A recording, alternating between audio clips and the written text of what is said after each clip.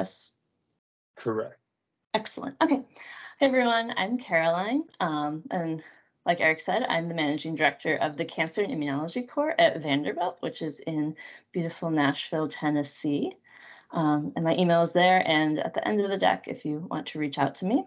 And today I'll just be kind of talking about how we do mass cytometry at Vanderbilt, the core that I run, and how we use the core in clinical trials through our medical center.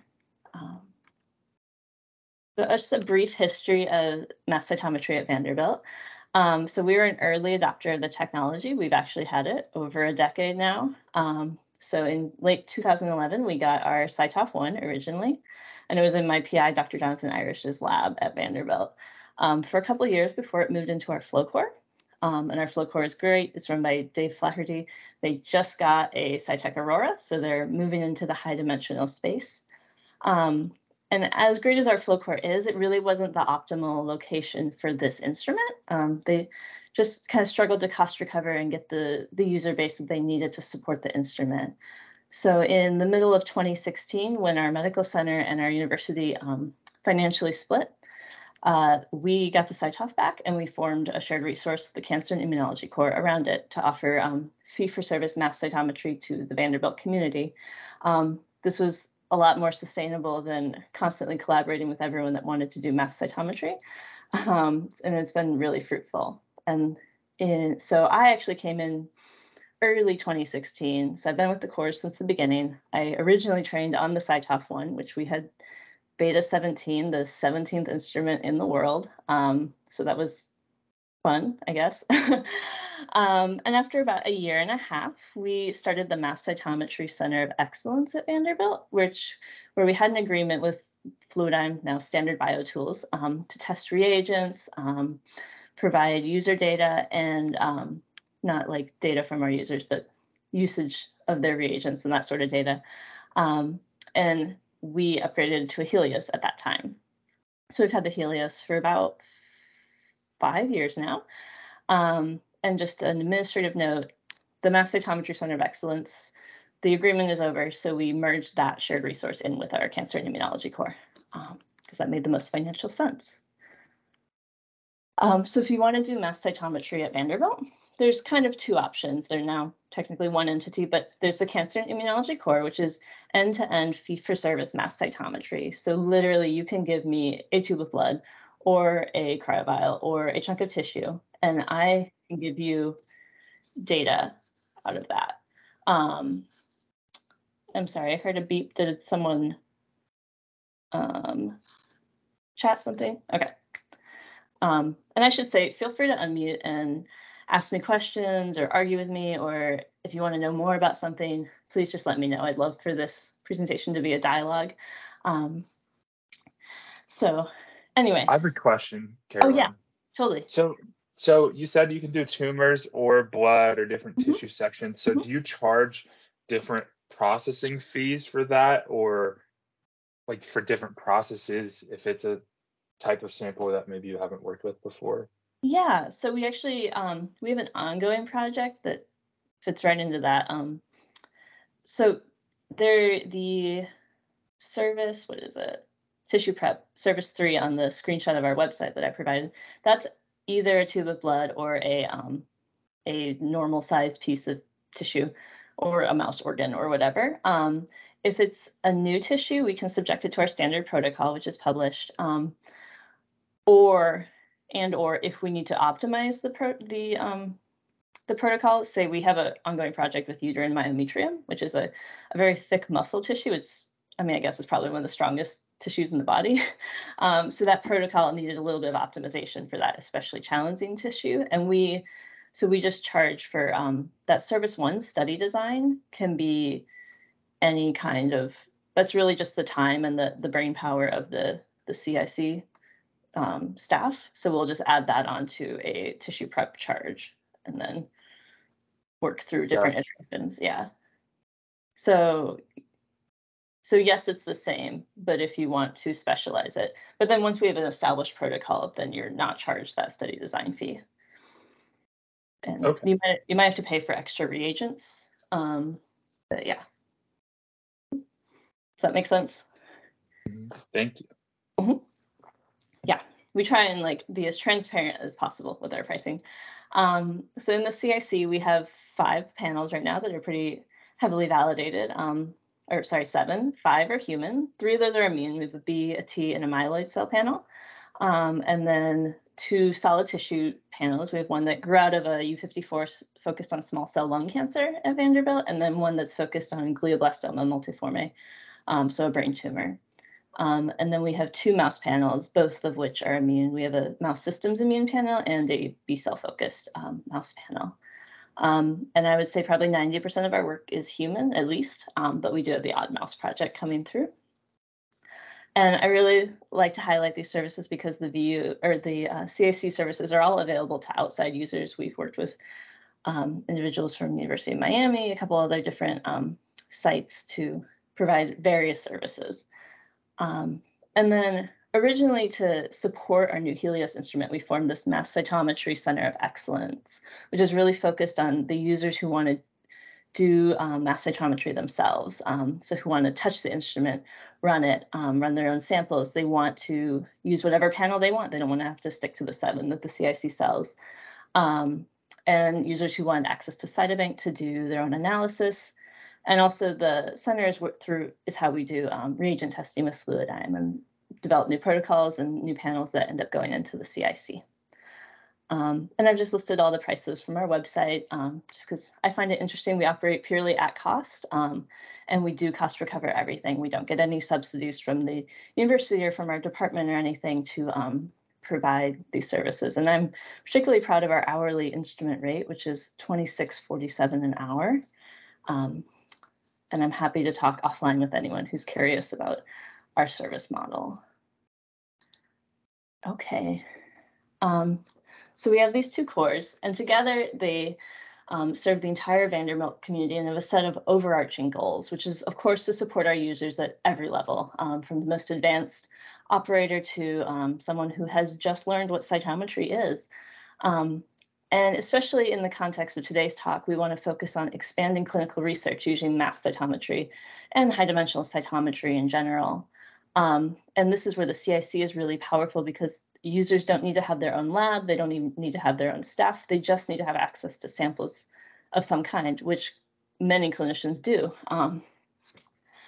And for this clinical research, we want to validate and robust, reproducible immune monitoring assays, especially because this is an area where mass cytometry can be readily translated to the clinic. And as we develop these assays, we want to move them closer and closer to a place where they're providing clinically valuable information for patients and their doctors. We're not CLIA certified. We talk about it a lot, but it would be amazing, right, to do high-dimensional immunophenotyping on every patient that came through the cancer center, say. And there's a lot that could be learned from that. And then finally, testing new antibodies, new panels, other tools, and our super users. There's about 10 of them. I won't talk a lot about them today, but we have a delightful community here at Vanderbilt. So when you think of these goals, I think it's important to remember where mass cytometry fits into the cycle of clinical research, or as I often refer to this figure, the wheel of pain, because it never ends. It just goes round and around and around. It's this iterative process where we take samples from patients, subject them to high-dimensional immunophenotyping, analyze the data, and then see how that data aligns with clinical outcome. And so in this diagram, I've kind of added around the outside edges questions that we can answer with a study at different phases in this process. So I'll start at the top. So here we have our patient. They have some kind of tumor. They're receiving treatment at our cancer center. And it doesn't have to be cancer. It doesn't have to be tumor, but often it is. And we get samples over time, either tissue or blood. We do our high-dimensional immunophenotyping. And already at this stage, we've learned something about the process and the study that we're trying to execute. We've learned if our collection pipeline is working well, how usable are our samples? Is the blood just sitting in clinic for hours and by the time we get it, it's all dead, so there's no point? Obviously treatment of the patient comes first, and so we have to fit into that process, not the other way around. So after this high dimensional immunophenotyping, we can look at the data in the multidimensional space, and we can look at how's our panel working. We can say, yes, we're actually able to collect mass cytometry data on this tissue, a proof of concept experiment. And this can be really powerful preliminary data for a grant going forward to get more money to do more samples and a better panel and really get mass cytometry into an area it's not been in before. And as we look at our data, especially in this case where it's a patient over time, we can identify these changes over time, the cells that are changing, their phenotypes, abundances.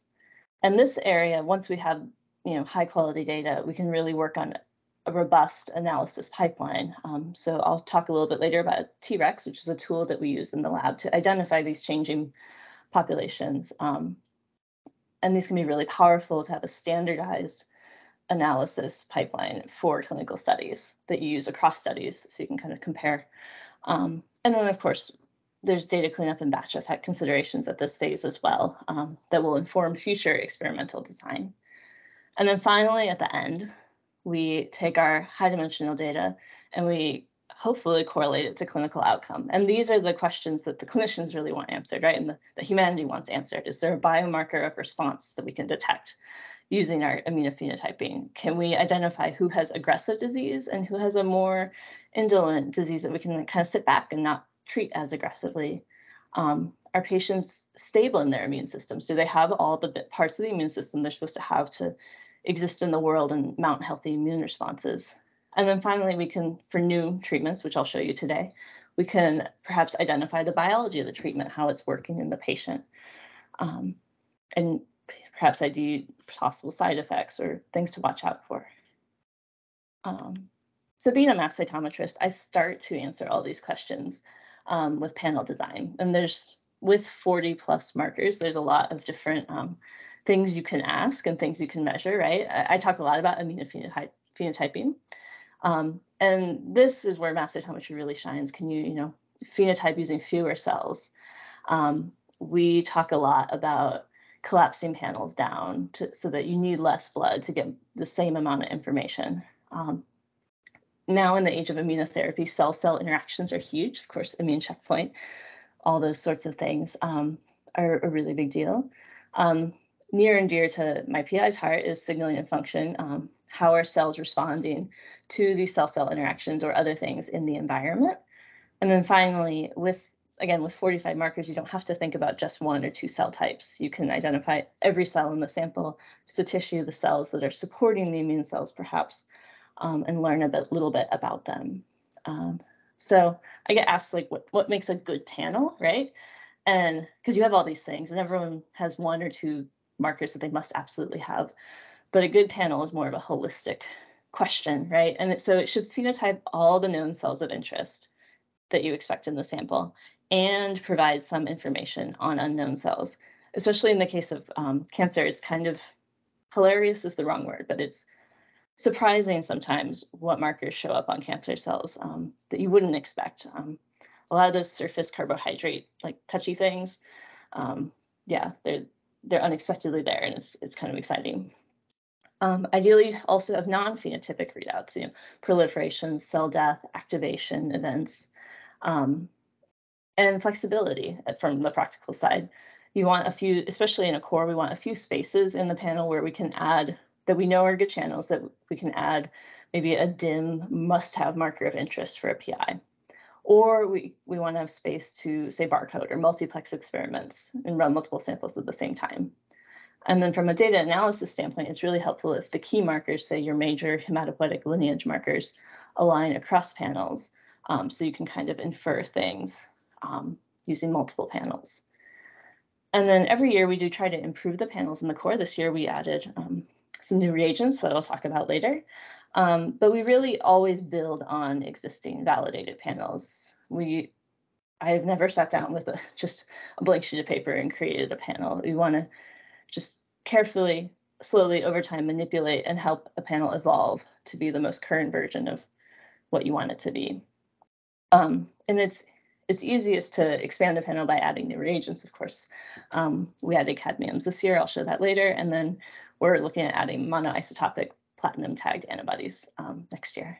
And then finally, from a clinical standpoint, to be able to run fewer panels is actually better because samples are limited, cells are limited. So the more information you can get from one panel, the better. For the study I'm going to talk about today, we developed a panel which I'm very proud of. It's 45 dimensions, and it's based on our Core's T-cell panel. So it's designed to really deeply phenotype your T-cells, but it also gets a lot of other cells, which I'll kind of go through here. So in the center, we just have a t-SNE of a healthy PBMC sample, and I've kind of expurgated out some classic immune populations of interest and color-coded them just so you can kind of see everything that we're detecting in the blood with the markers available, which are around the outside. And I've kind of grouped the markers into functional areas or what cells they mark. And keep in mind, we're measuring every marker on every cell. I don't think I have to tell this audience this, but you know, just because a marker is classically thought of as important on one cell type, say CD20 on B cells, it's a classic B cell marker. But it's also going to be detected in every other context in which it occurs. For example, when T cells are immediately activated, they express some CD20, and we will detect that. But I still have CD20 here under the B cell umbrella. So our panel, of course, has our major lineage markers. 45, we have CD66B for granulocytes. This sample is PBMC that I'm showing, and all the data today will be PBMCs. But we included 66B just to have the option to do whole blood if that was something we were interested in. It's on granulocytes. CD19 and CD3 for B and T cells, CD4 and CD8 for our T helpers and our cytotoxic T cells, and CD14 and CD16 for our classical, non-classical, and intermediate monocytes. And then our T cell subsets, we choose to do our T cell subsetting with chemokine receptors. It's a little bit easier to stain for a surface marker than it is to stain for, say, an internal cytokine being produced. We don't have to Golgi block. It's just more straightforward.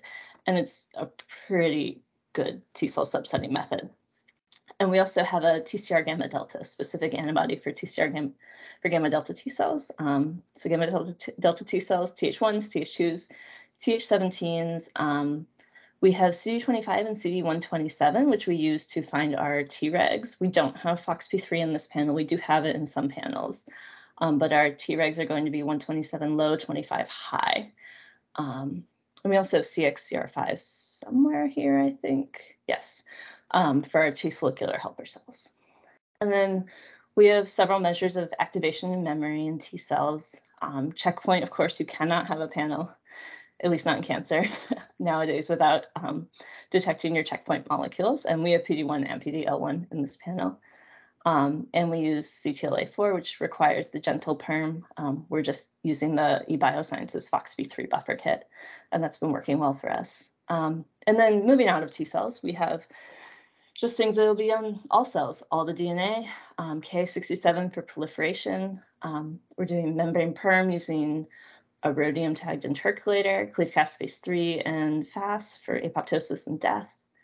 And then a whole host of navigation molecules that actually proved really interesting in this study. So these are surface chemokine receptors that kind of tell cells where to go or why. And it's an area that I'm not an expert in, but it's quite cool. We can detect hematopoietic stem cells with c-KIT, natural killer cells with CD56 and CD57, and then our macrophages, of course.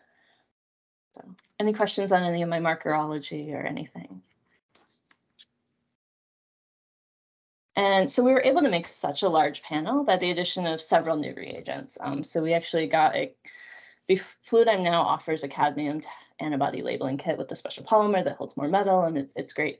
And we actually got early access to that, so we were able to conjugate all of our key lineage markers to these reagents. And this opened up 7 channels in the main body of the panel, because these are markers that we have in every panel, except for, well, I guess except for CD66B, that was a new addition.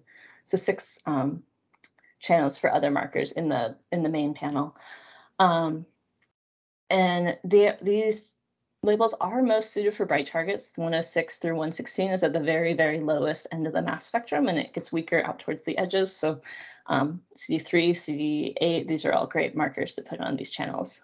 We've also used it in glioblastoma with some of the extremely bright transcription factors work very well on these tags. And then just as a note, the 106 cadmium does overlap with 106 palladium, which is in the 20-plex barcoding kit that Fluidigm sells. We don't do a lot of barcoding,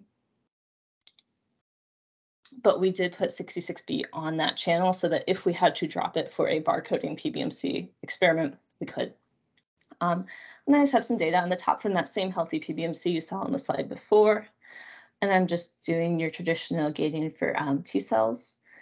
And so CD3 positive, and then you can see CD4 versus CD8, quite good separation and minimal spill between the different cadmium isotopes, which is great.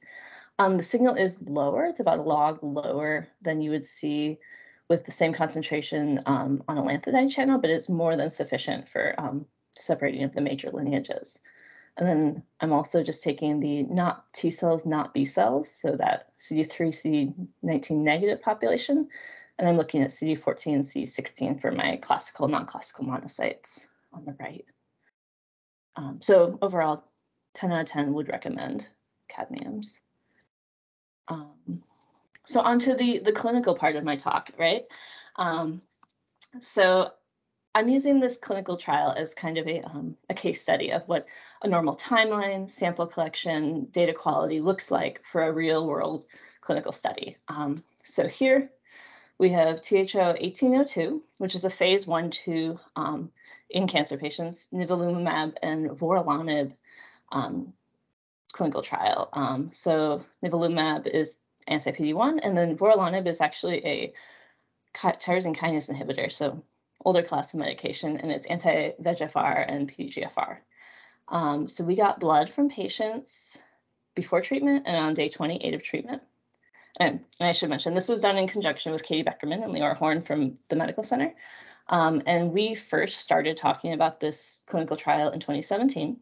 And we did a pilot just to test that the sample collection, a pilot from patients undergoing standard of care PD-1, anti-PD-1, just to test that like sample collection and prep was going as planned. We did that in 2018. And then we did this study in 2018 through 2020. And then we've done another follow.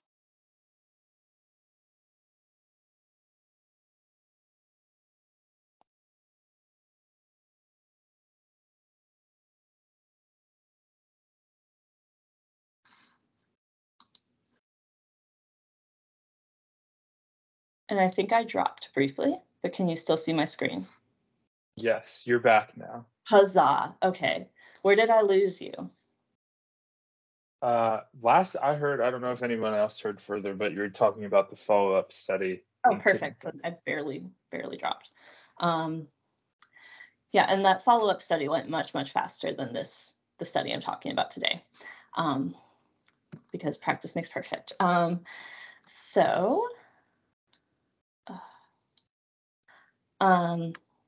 So we received blood pre-treatment and on treatment from 32 patients who had thoracic tumors, so mostly lung cancer, but also thyroid cancer that was refractory to standard treatment.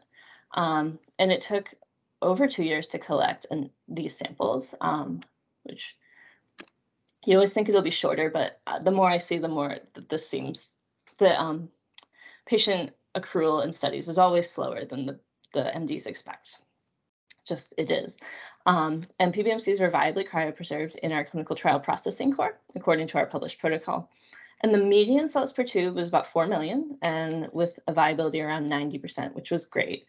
But there was a number of samples that had suboptimal cell counts or viability, which for the core, we characterize that as fewer than 1 million cells or less than 90% viability at freeze. Samples that do not meet both of these criteria, so that do not have 1 million cells and are not more than 90% viable at freeze, tend to perform less well downstream. They just thaw out not as well. There's more dead cells. You just get fewer events at the instrument. We can still run samples that don't meet these requirements, but there's a warning. So acquisition went like this, and I have all the tubes shown just to kind of drive home the amount of work that goes into even a fairly small clinical trial study. So we had 32 patients with 2 time points, which is 64 experimental samples. We elected not to barcode these samples for a number of reasons. First was the viability concerns. If you barcode together 20 samples and one of those samples is necrotic, that can really tank your cell counts for the rest of the samples in the tube, because cells start sticking together and they can't be debarcoded, and it's a high risk proposition for us. And also that overlap with 106 cadmium, which has CD66B, which I mentioned earlier. And then finally, the collection timeline. We were collecting samples through October of 2020, and we started running samples the June before that. So actually 2 months before the study closed, we started collecting samples. So we didn't physically have all the samples together at one time to barcode and run. So we elected to do 5 batches or 6 or 7 patient pairs. So make sure you run your patients together. Plus a apheresis control that the customer provided. So this was just a healthy blood that they had split into 5 tubes, 1 for each batch. And then we ran what we call the cover our butt control. That was an in-house prepped healthy PBMC with the first batch, just in case we got no events at all from any of the customer samples. We could say, well, we still got, stained healthy events from the blood that we prepped. So it was the samples, not us. And each batch was thawed, stained, and acquired together with an antibody cocktail that was prepared that day. If I were to go back in time, I would have made all the antibody cocktail at the beginning, aliquoted it, and frozen it at -80, so that at least I was using the same antibody aliquot for each batch to kind of reduce some of that batch effect. But I cannot go back in time. And samples were stained and acquired from June 2020 to May 2021. So we ran a total of 70 tubes. And of the 32 patients, 25 patients had what we would consider enough data for first pass analysis. So that was more than 5,000 live single cell events per time point. So they had to have that many for both, for like each one. So 10K for 2 time points. That's not to say the samples or the patients that didn't have enough cells can't be analyzed. We could find something with that cohort of 25 and go back and look for it in the remaining 7. But we just for robustness and reproducibility, we do have to have a cutoff, at least for first pass exploratory analysis. So something that everyone's probably seen in their studies, and we certainly see regularly, is some patients barely change at all over therapy. They look essentially the same. So we have patient 123 on the left, and I'm just showing CD3 versus CD45, and then CD11B versus CD45. So first column is T cells, second column is macrophages. And you can see that all the plots, the columns look pretty much the same. Like their T cell percentage over therapy isn't changing much, and neither is their macrophage percentage. In contrast to patient 159 on the right, they're almost completely losing their T cells and their macrophages over the course of therapy. They're changing a lot. And so when we look at these changes, we ask, are there common themes in these changes? Do these changes mean something? Like, did patient 123 respond really well to therapy and patient 159 died or something?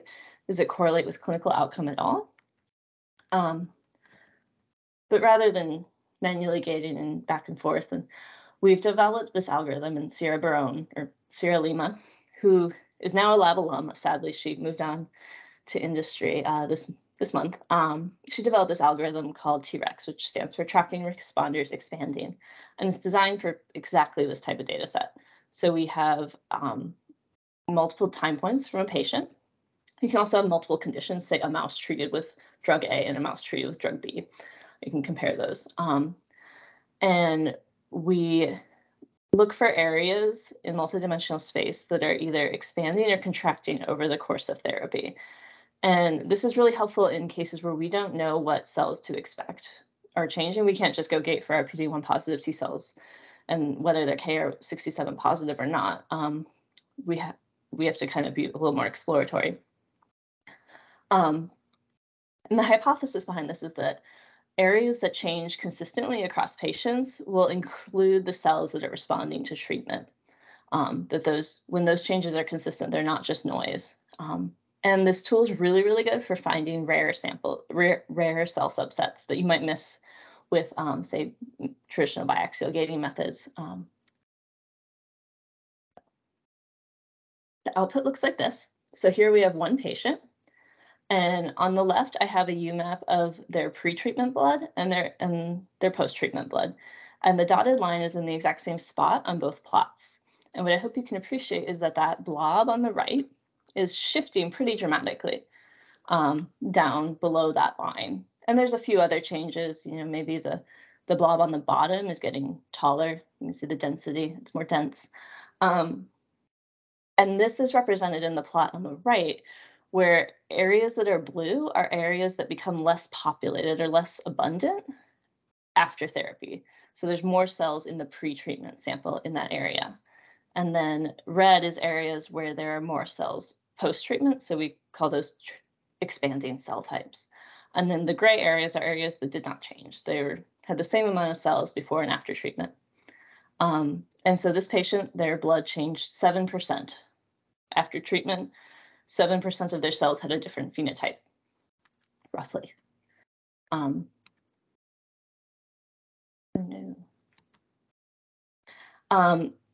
you might say that some of those spots of blue and red look kind of blobby-like maybe they're a cluster. And indeed, you can use, we use DV-scan, you can use a clustering algorithm to, in an unsupervised manner, cluster those areas of change into populations. And then using marker enrichment modeling, MEM from our lab, we can unbiasedly characterize those populations, give them a label, saying what markers they express, and then perhaps as experts, we could infer what type of cells those are. So I've kind of been following on the right, there's two clusters, this cluster 205, that is contracting. I always want to say receding, but it's contracting. And there's CD11B positive macrophages of some kind, and they have a little bit of CCR7, which is kind of unique. And there are 4,000 some cells in there, which I think if you do the math is just over 1% of the sample. And that's one of the biggest blobs on the map. There's quite a few other clusters that are much smaller.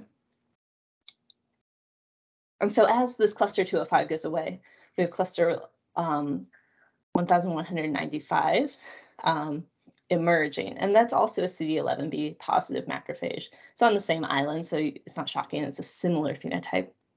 But these cells express a fair amount of CD62 ligands. So maybe they're a little bit more chemotaxic. I'm not quite the myeloid biologist to be able to infer what that means, but it is a pretty distinct change. And then just another cluster on the bottom, just to show that we're not only detecting macrophages. Cluster 695 is emerging, and this looks like some kind of NK cell, I would say. I would have to look deeper and look at that island and see it and make sure it's not a CD8 positive T cell. So the great thing about Trex is it's patient specific. So this ignores all batches. So those 5 batches we ran with their different antibody cocktails, all of that's gotten rid of, and you're only comparing the patient to themselves. And in this cohort of 25 patients, there's a really wide range of change. So patient 159, that patient I highlighted earlier, that seemed to be changing a lot. They were changing a lot. They had 75% change. They were like almost a whole new person after treatment. And then that patient 101 that I showed on the last slide, they're kind of in the middle of the pack, 7.5% change. And then that fairly stable patient 123 down in the blue box, they had only about 1% change, which is on par with what you would see with a healthy person sampled, a month apart, barring any kind of infection. And so on the bottom, I've just plotted here the degree of change versus the direction of change, which I didn't talk about that a lot. Trex also spits out something called direction of change, which is either a positive or a negative number and tells you if more of the cells are expanding or contracting. We're not it's useful to have something to plot degree of change against, but we haven't gone really deep into seeing if that is meaningful in this case. And I've just highlighted those 3 patients I called out on the plot. And this range is pretty consistent with what we've seen in other studies. So on the left is published data from Sierra Lima's paper published last year in eLife. And this took a bunch of different data sets and ran Trex. And you can see some patients change very little. The rhinovirus infected patients with the green dots are already healthy people that are being challenged with rhinovirus. There's very few changes. Same with melanoma patients undergoing, I believe, immunotherapy. But then some cohorts, like like severe COVID infection in the red, or AML blast crises in the blue, have very large change on par with those big changes from our cohort. So you could perhaps infer that there's a large range in immune stability in our cohort. But so we know that there's changes, but the one downside of a patient-specific analysis is they're not on the same UMAP axes, they're not getting the same mem labels for their clusters. So we need some way of inferring if the changes are consistent across individuals. Or are we always seeing the same cells emerging with therapy? Are we only seeing a certain kind of cell in, say, patients that do poorly? That sort of thing. So that's the phase of the project we're on right now. And these big old heat maps are root mean squared distance, which is each row is one population identified by Trex from one patient. And we're just comparing them pairwise. So it's red along the diagonal because that's comparing a population to itself. So of course it's identical. And you can perhaps appreciate that there are a couple blocks of like red and yellow where similar populations are kind of grouped together and compared to each other. And we can develop, say, like a consensus mem label for that group of populations and see if presence of that population correlates with outcome or any other clinical metric. And so we have 56 clusters of similar populations to go through on this cohort. And this is a work in progress story, so I'd love any feedback on the biology or the analysis pipeline. That is actually all I have. I'd like to thank my lab. Of course, we just got 2 new grad students, Claire Cross and Hannah Thurman, so that's very exciting. Of course, our VUMC collaborators. And then also I'll be at CYTO next week already. I have a workshop Sunday night, and then I will be chairing the high dimensional cytometry parallel session Monday morning. So, and I'm a shared resource laboratory emerging leader, so I will be at anything that has shared resource in the title throughout the week. Okay. Thank you, Caroline. Any questions from the group?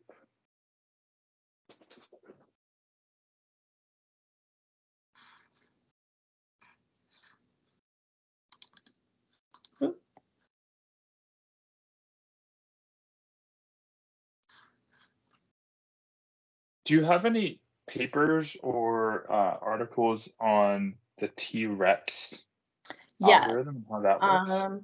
Yeah, that got published last year in eLife. It's Barone et al.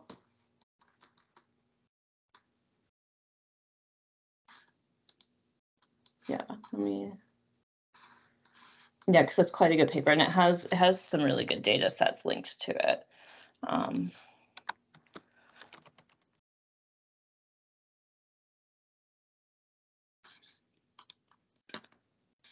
Here it is.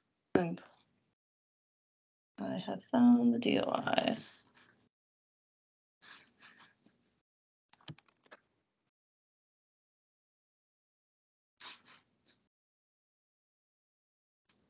Yeah, it grew out of this collaboration with UVA, actually, where they were like locking before COVID, long before COVID, and they were like locking healthy people in a room and giving them rhinovirus, and just to see like what would happen.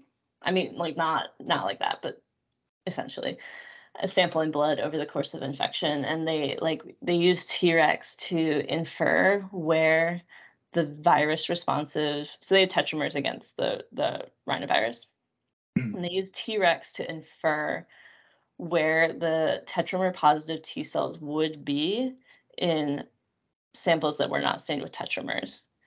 So it's kind of cool, like the virus responsive T cells. Interesting. Were they able to actually see that? I think so. I am not on the paper, but yeah, Judith Wood-Folk is the PI at UVA, and Joanne Lanigan is on it. So it's actually all, so Trex actually works equally well on spectral flow data as it does mass cytometry data. which is all the data in that paper, or the rhinovirus data. But, So,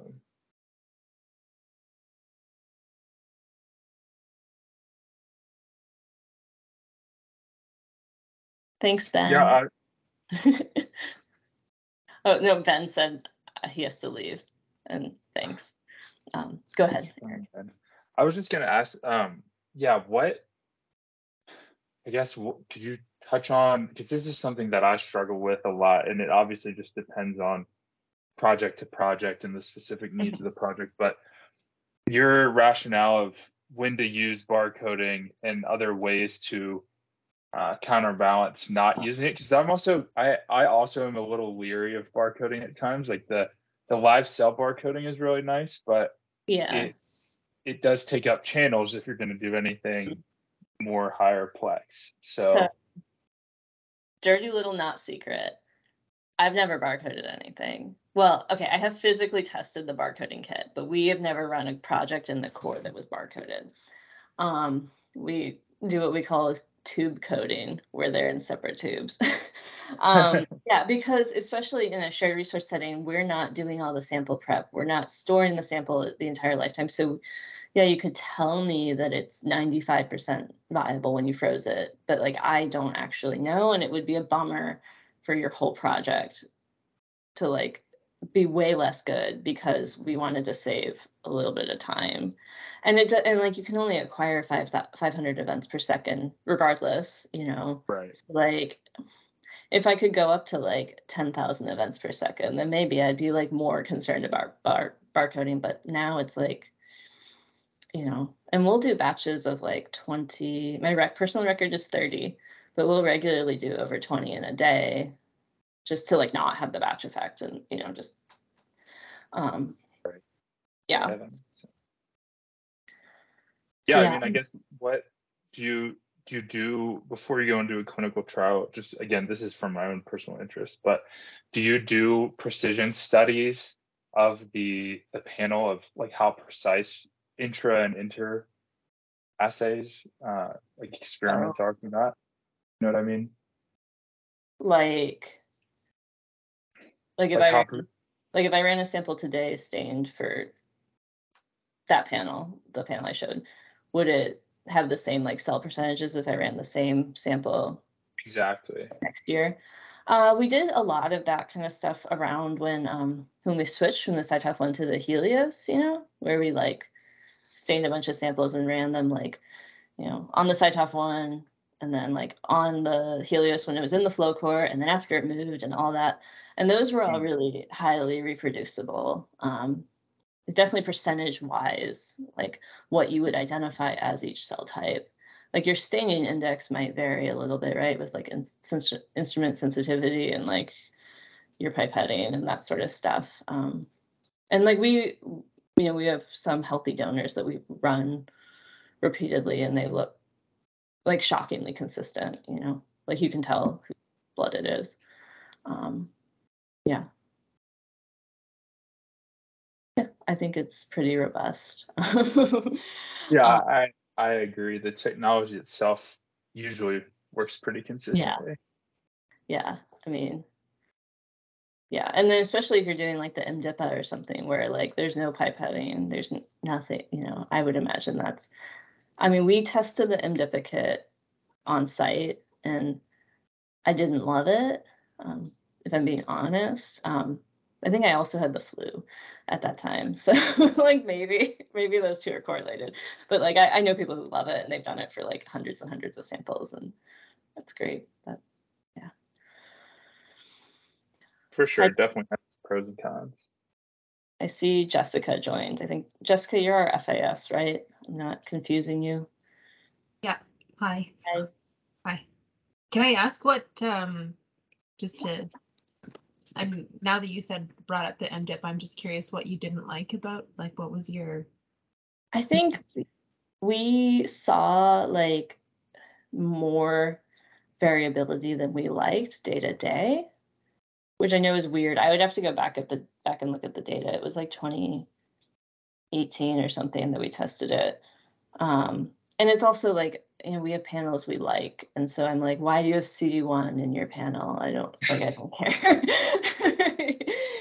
Like I think we're like in it deep enough that like I have very strong opinions about every marker. But yeah, I think it's perfectly fine. It's definitely, it has its place for certain people in certain like areas, but since you guys are such experienced users and you obviously put a lot of time and effort and thinking into your panels, that they're very like geared towards exactly what you want.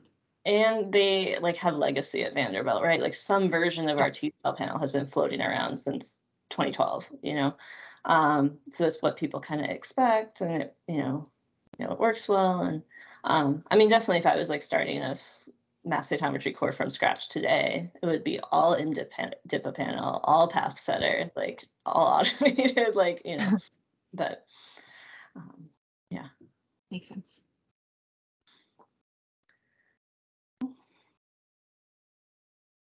I really enjoyed your talk also. Oh, thank you. I wanted to say that. Yeah. I love talking. Yeah. And I'm also enjoying the cat in the background, Eric. Oh, thank you. There's like the cat and the lion painting and the fur on the sofa. It's a whole like vibe, and I love it. I appreciate it. Yeah, gotta have the basement office set up, right? Oh yeah. Yeah, I mean, we're pretty much at the end of our time here, but that was a great talk. And I'll probably email you with some questions on Trex after I read the paper, but it's super fascinating, the tool, I think. Yeah. And everyone else, email me if you want, or I'm very Googleable. That's awesome. Cool. Well, thank you so much. This was fun. Thank you. Thank you, everybody, for coming. Bye. Thank you. Bye.